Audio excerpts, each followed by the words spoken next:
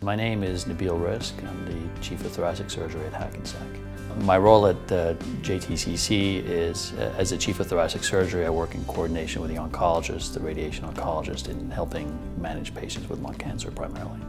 What is unique about the management of cancer at JTCC is, unlike most places, it works in coordination among several different groups of physicians. Thoracic surgery care should be provided in a team approach. It just works much better that way, both for the patients and just for the quality of care that we can provide.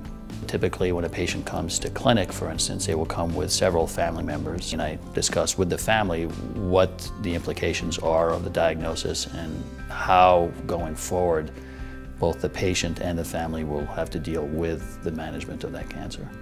What I enjoy most about my role as Chief of Thoracic is that I've been able to, over the last year and a half since I've been in Hackensack and JTCC, to help build a team. And I firmly believe that we're very much committed to minimally invasive approaches. So we do robotic approach, minimally invasive, non-robotic approaches. Probably about 90% of the surgeries we do are minimally invasive.